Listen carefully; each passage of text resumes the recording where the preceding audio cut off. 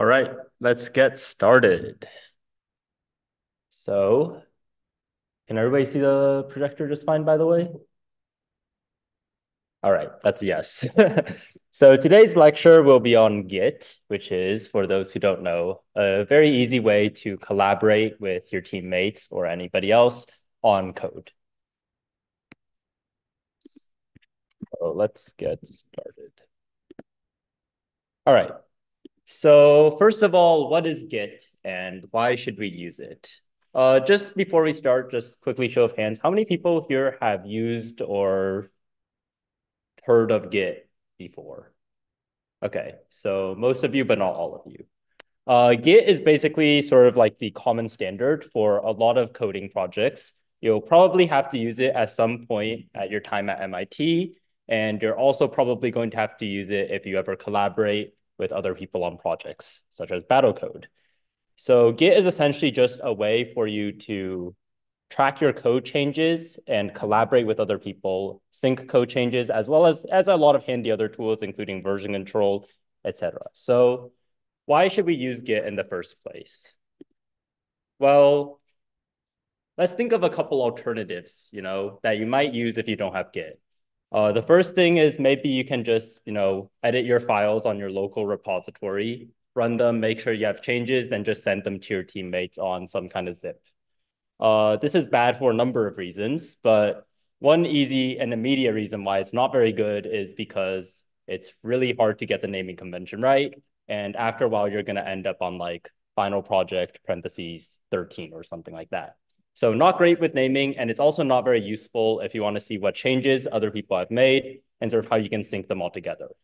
Another thing that people like to do sometimes is Google Drive, just pull up a doc, call it like reference player.java, and you can all collaborate on a fun Google Drive doc. This is not very good for its own reasons. First of all, when you're editing code and somebody else is on the same doc as you, your screen is constantly going to be moving around, really inconvenient for a UI.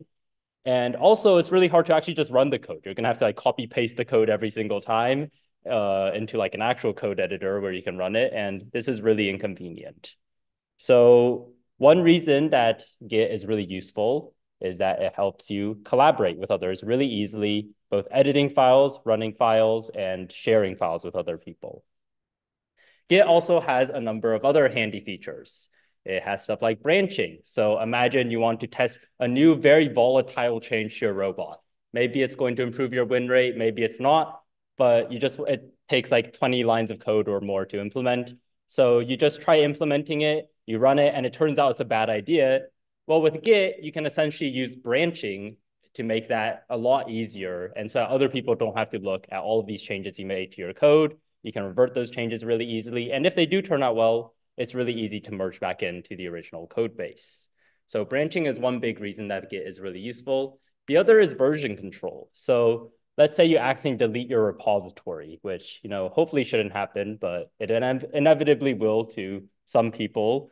So like it's really useful for just going back maybe like 2 or 3 days ago, or maybe 2 hours ago, and reverting to a previous version of code that didn't have bugs or issues or other complaints. So that's a number of reasons why Git is useful. Now, how can you actually use Git and what is it? So Git is essentially, there's two parts of Git that you really need to worry about as part of Battlecode. The first is Git itself, which is an offline system for tracking all of the changes within your code.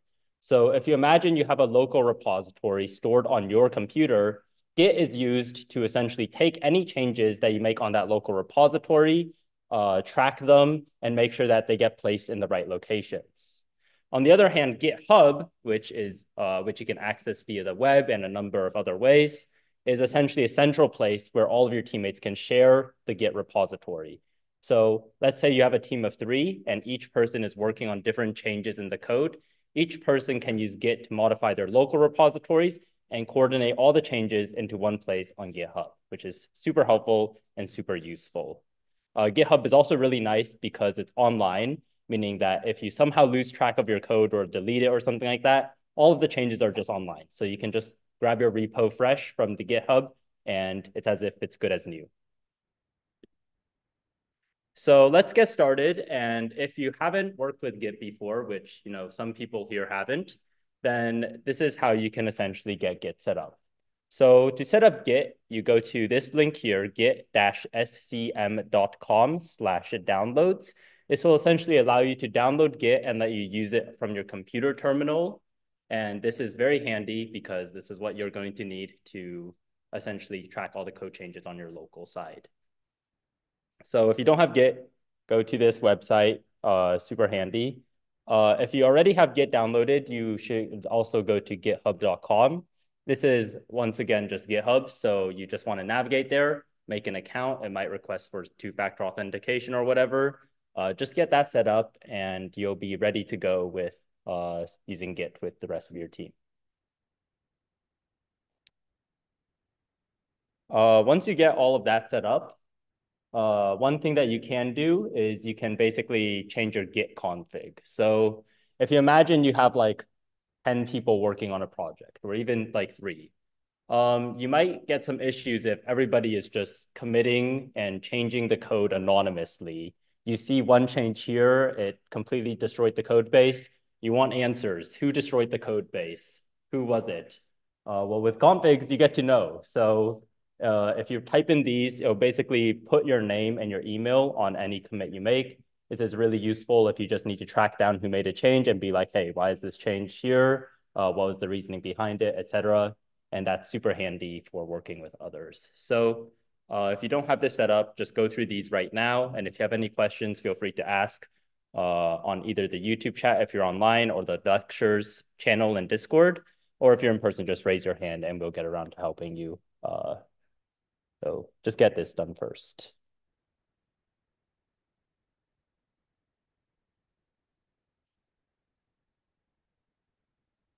So we'll probably just sit here for a couple minutes for anybody to set this up.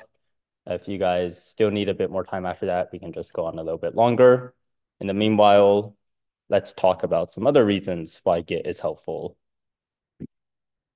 So previously, we mentioned a couple of things like Git branching, Git version control. Just to be clear on what this exactly means, imagine you have a code base and you need to make a change.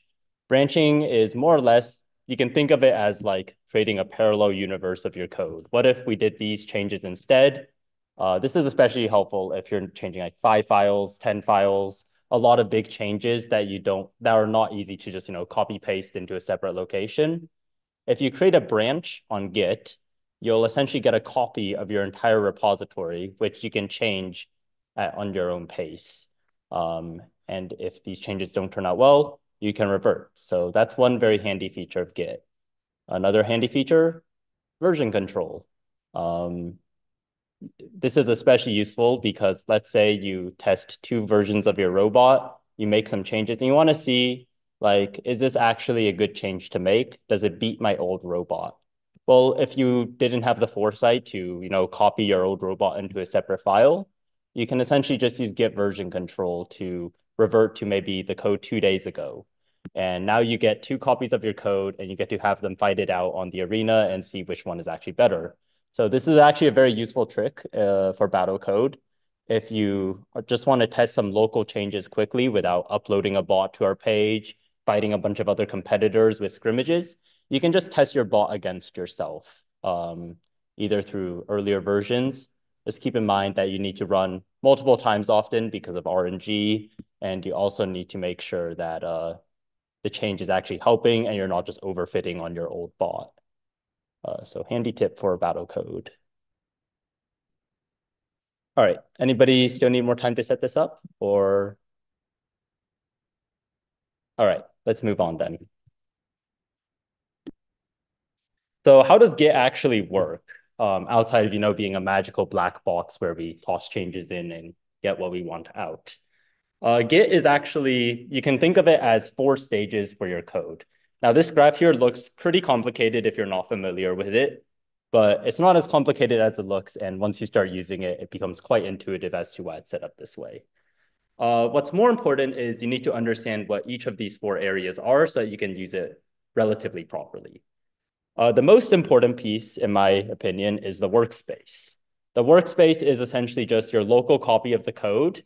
Let's say like make some changes on your own end and you just hit save. That's all contained within your workspace. So that's what you're actually running when you hit the run button on VS Code, when you, I don't know, like compile a tournament in our client, to compile a match in our client.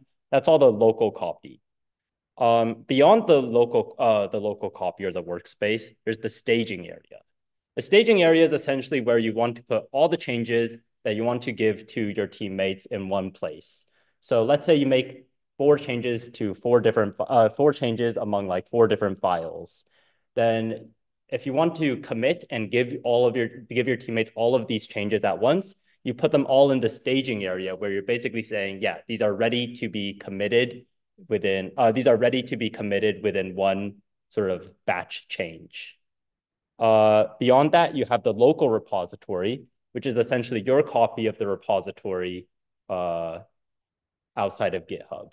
So just to be clear, I realized I didn't go through this earlier. A repository is essentially just a big code base. You can think of it as the big folder that covers everything.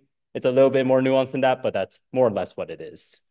So once all of the staged changes are ready, you can commit them into your local repository, where it's essentially stored on your local side. And this is where you're basically saying it's ready to be sent to everybody. And finally, you have the remote repository, which is actually what's online.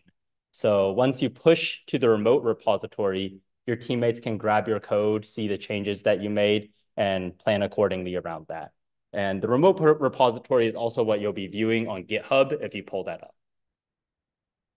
So there's also some pretty handy commands between these areas. We'll be going over them now in like a live demo here, and you guys can try following along just to see how Git works. But these are just the immediate commands that you might want to know on how the code can move between these four areas. So now Ruth will show you guys how to do that.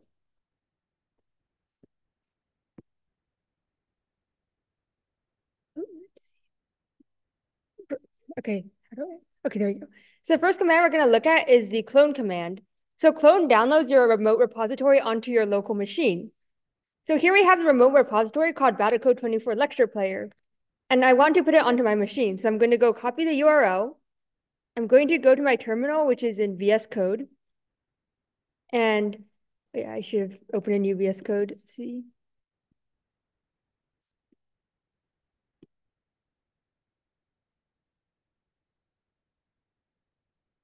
Okay, we are ready.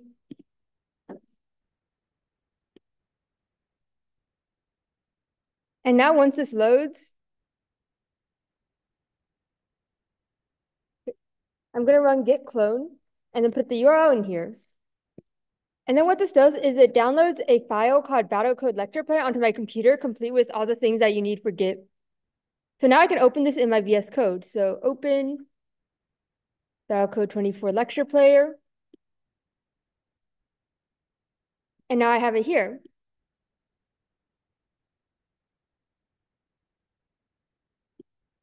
So we're going to start by looking at the lecture player. So let's say there's some changes that we might want to make here. So notice here we have some pathfinding algorithms, but this is pretty simple.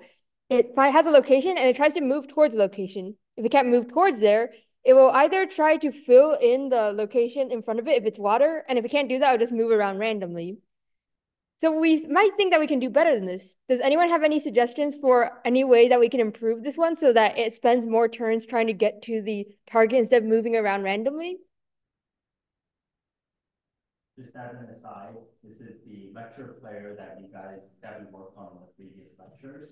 You can also find this code under the Battlecode organization. It's just Battlecode 24 lecture player. So if you ever need code after lectures, it's there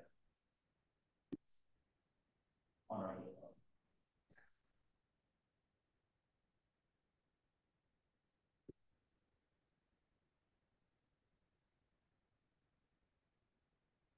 Yeah, so one thing that we might want to do is that we notice right now it's trying to move towards a direction, and if it can't, it just kind of gives up and chooses a random direction to move towards. Well, if it also can't fill it, but what we can do instead is that if it can't move in this direct direction, it can move to the right or right to the left, because that way it's still relatively moving towards the target, but it's also like getting around the obstacle that might just be 1 block wide. So what we'll do is we'll add some else if statements.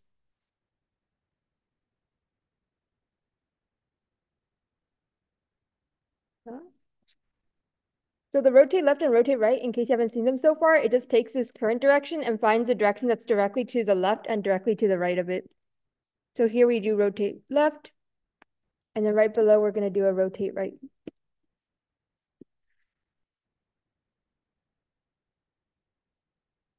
And then I'll probably leave a comment just in case anyone else comes to check on this code.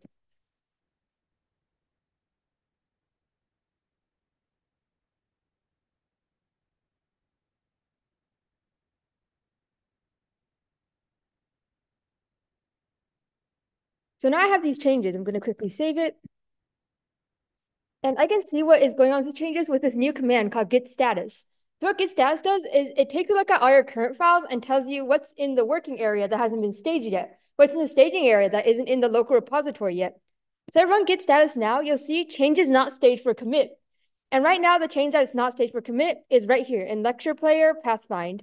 And it is this thing that I just added right now. So now what I can do is git add and put the name of the file that I see here. And what this does is moves it from the working area, which we see here, into the staging area. So if I do that, and I'm going to run get status again just to see that it is now in the staging area. So in the staging area, it's called changes to be committed. And next, I'm going to run git commit, which is going to move it from the staging area into the local repository, which from this diagram, it's just going to go from this blue area to this green area. And for git command, you'll notice I'm doing a -m right before, like right after git commit. This is a message I'm going to leave so that when I make this commit, that other people can see what I changed. So I will say, make it so it tries to go left and right. So now you'll see that it changed one file, it made 4 insertions. So now I have this change on my local computer, but what I want to do is put it onto the remote repository so that Andy can also see it. So finally, I'm going to do a git push. And this is just going to upload it to the remote repository.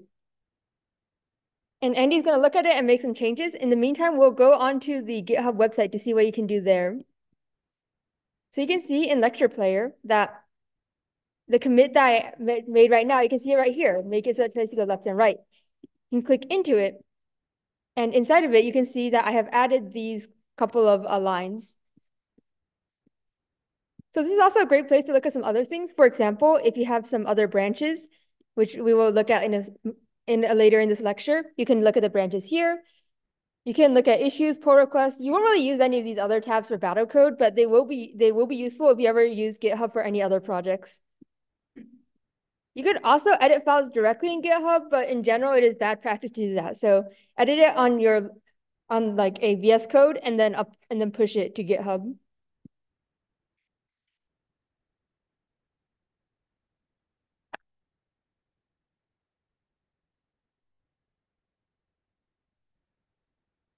Does anyone have any questions about this so far?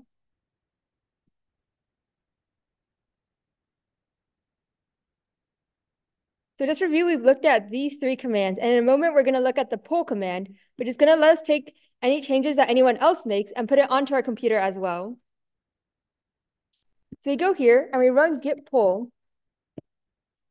And we can see here is that there was just a change. This change is in Pathfind, and there were 3 insertions and 1 deletion. And you can see that this part has just changed.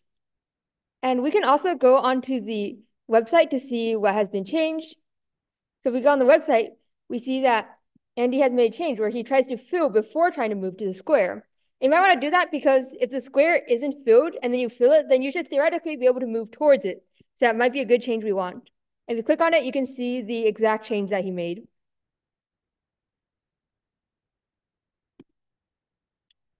All right. Does anyone have any questions about these main 4 commands? If not, we're going to move on to branching in a moment.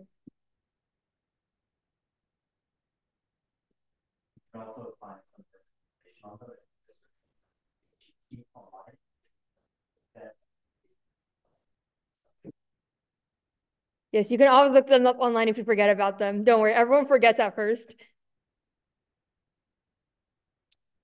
So let's say you have a new feature and you think this feature is really great. And as Andy mentioned, you want to test it out, but you don't know that you don't want to like mess with your current code because it's also pretty great. So what you do is you create a new branch and your branch could be like this. And you can make as many changes as you want to your branch and it won't affect the main branch. And then when you're done, you can then put it back in the main branch. And similarly, someone else can also make some changes on their own branch and then put it back as well. So in this case, I'm going to go to where is my VS Code? Okay. So I'm going to go to my code and then I'll see right here that here we first get an action update and then we do a capturing update. But maybe I think that this would be better if we did a healing update right after we did action. So I'm going to do git branch, create new branch called healing update instead. So this is going to create the new branch. But we're still not on the branch yet. So we have to do git checkout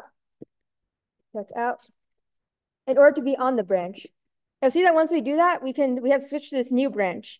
And now any changes that we make will be isolated to the single branch instead of being on the main branch. So while I'm here, I'm going to say, change this to healing and change this to healing as well. And then does anyone remember what the command is that we use? So we do git status and we see that it has been modified, but it hasn't been put into the staging area yet. Does anyone remember the command we can use if we want to put it into the staging area?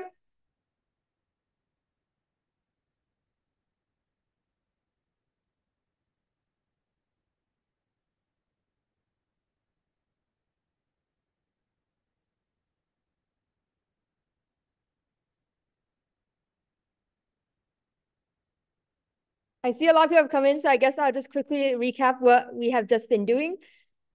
So I made a new branch, and then now I am just made some change in this branch.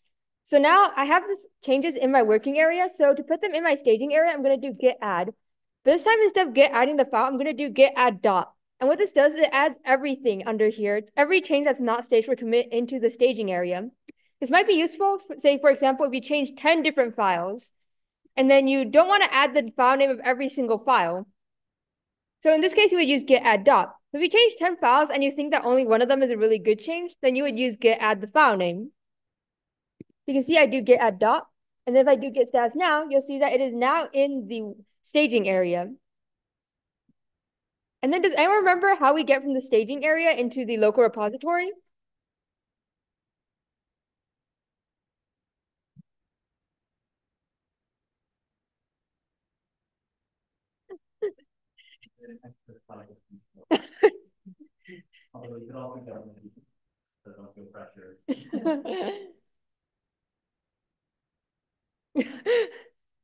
Yes, go ahead. So true. We do a git commit. And then if you remember, there's something we have to add after the git commit. Does anyone remember what that is? Yes, we have to do a -m. You could do it without -m, but then it tries to open up Emacs, which doesn't work in my VS Code. So it's easier for me to do -m. And then now it gives us a name like update the change global update to healing. So I've made this change. And then do you guys remember what you do to get your local repository onto the remote repository?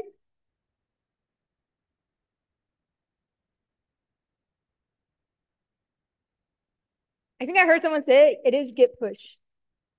So we git push it, and you'll see that now we have this error, and this is what always happens when you create a new branch locally.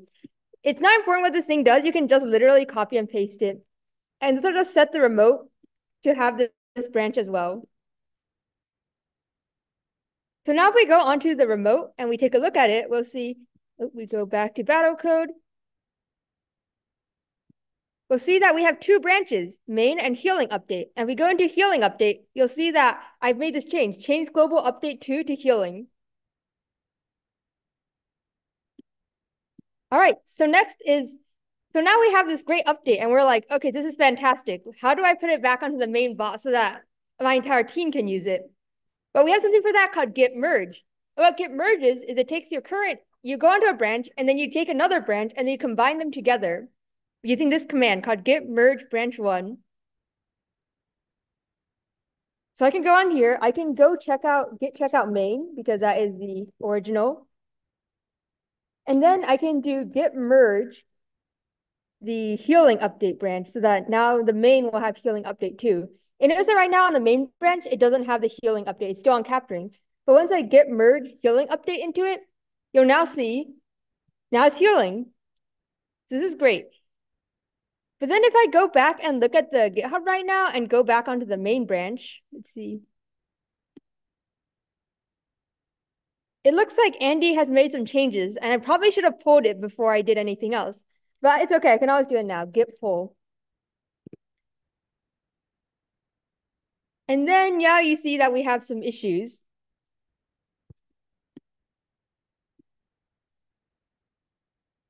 So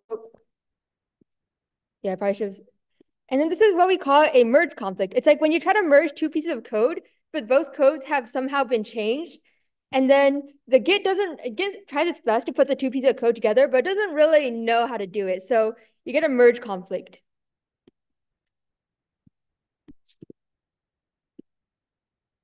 So now you'll see this merge conflict right here. It says merge conflict in src.lectureplayer main phase Java. And all you have to do is take a look at these two different updates. So the current is the one that I have on my computer. The incoming is what Andy has pushed to the remote repository and is trying to push to my computer now.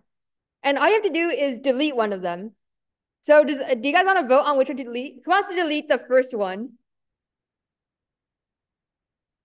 And who wants to delete the second one? Wow, it looks kind of even. Um, we're gonna vote again. Everyone has to vote. Delete the first one. Raise your hand. Okay, 1, 2. Okay, delete the second one. Raise your hand. All right, it looks like the first one is gonna get deleted. So all we have to do here is just delete everything. Like we delete all these little arrows and the word head and all these equal signs. So those go goodbye. And when it's done, we delete all these arrows too, so it doesn't cause a syntax error in our code. And then now we can just command save. If we run git status right now, you'll see that you have unmerged path. So it's saying that it's still seeing the two paths and you need to then commit it to save your new changes. So does everyone remember how we get this, get these from the working area to the staging area? Feel free to just shout out yes. Git commit is in a moment. Very good, but yes? Oh, git pull takes your remote repository and puts it onto your local machine. There's something right before git commit that you need to do. Yes, very good. Git add. In this case, I'll just use a dot, even though I could use the name of the file. And now if we check git status, it still needs to be committed. So now we do a git commit, and then we can leave a message that says merged the conflict or something. And then does everyone remember how to get this this code then onto the remote repository? Although it's like the same code as a remote repository right now, but yes, you now git push. And then you are done. And one last thing is that the git log. So if you look at git log, you can see all the changes that people have made to this repository. So you can see that the very first change is, I think I only show the last 3 changes, but you can show that there was a change where Andy thought that capturing the cooler upgrade, so he made that upgrade.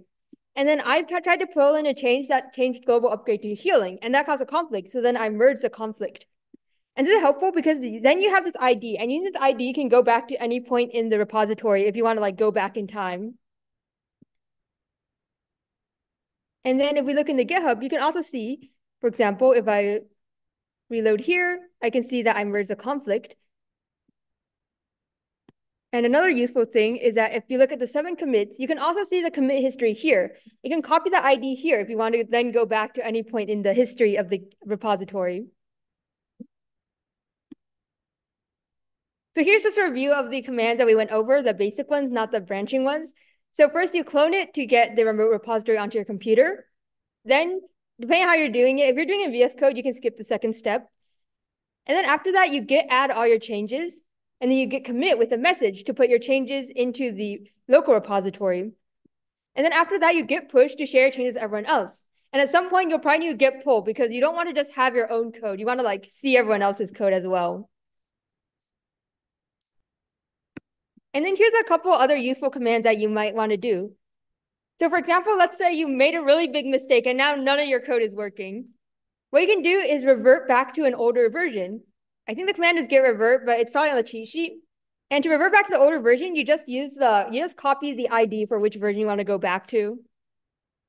And finally, let's say you made some changes and then you don't really remember what those changes were, but you haven't like pushed it into the staging area yet.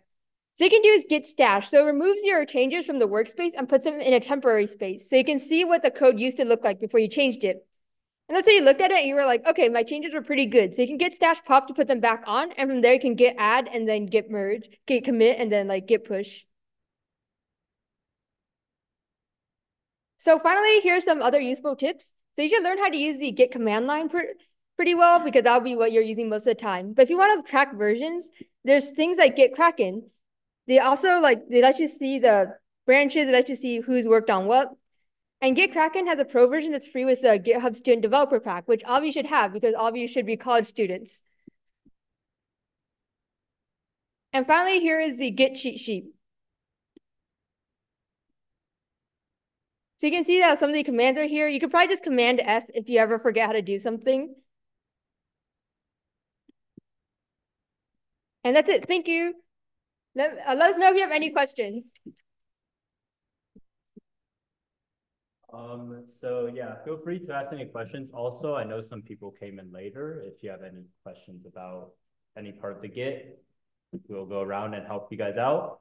Besides that, feel free to just stay, work on your robots. If you guys have any questions from the devs on strategy, how to get stuff done, we won't be helping